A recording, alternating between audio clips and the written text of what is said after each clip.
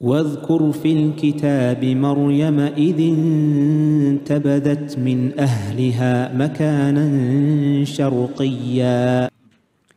Meaning, mention, O my Prophet, may peace be upon you, the story and the account of this righteous, pious woman, Maryam alayhi salam, who will be the mother of a great prophet.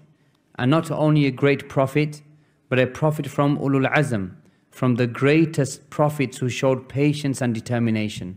فاتخذت من دونهم حجابا فأرسلنا إليها روحنا فتمثل لها بشرا سويا. And what did she do? She cut off from the people to devote herself to the worship of Allah subhanahu wa ta'ala. And Allah subhanahu sent Jibreel alayhi salam in the form of a man, in the form of the most handsome of men. And there were certain causes or situations which would normally call to or cause indecency.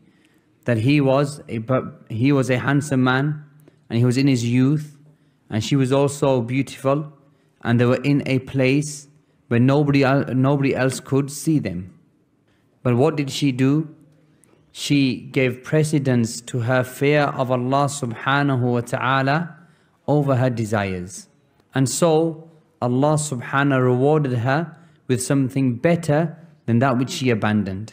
And she never thought, not even for a day, that she would ever be a mother of a prophet. So what did she say? قالت إني أعوذ بالرحمن منك إن كنت تقيا. And when she saw this angel, but in the form of a handsome man, what did she do? She feared Allah, and she reminded him that if you are a pious person, then stay away from me. And here it became clear, yani the consequence of seeking the pleasure of Allah over that which a person desires. قال إنما أنا رسول ربك لأهب لك غلاما زكيا. Here it became clear, and that is that the angel Jibreel alayhi salam in the form of the beautiful man, he said, rather I am a messenger who has been sent by Allah to give you the glad tidings of a child, and that this child will have certain features, and he will be a child who is pure, without sins, somebody whom Allah will save. And just as Prophet Zakaria alayhi salam reacted, then similarly Maryam alayhi salam, she also reacted, meaning, how can I bear a child and I do not have a husband? قالت أنى يكون لي غلام ولم يمسسني بشر ولم أك بغيا. And there are two ways of a woman bearing a child. Either she has a husband or she does the actions of immorality. And she negated both.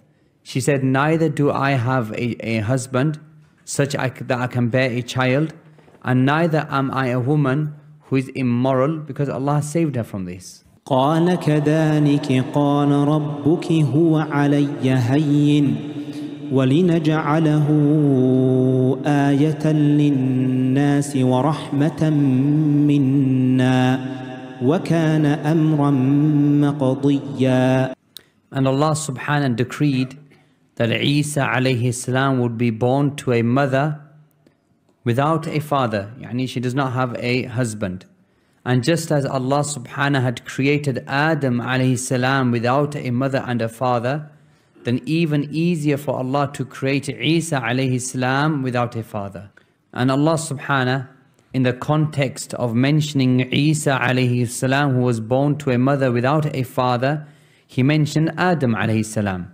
That verily the example of Isa alayhi salam is like the example of Adam alayhi salam.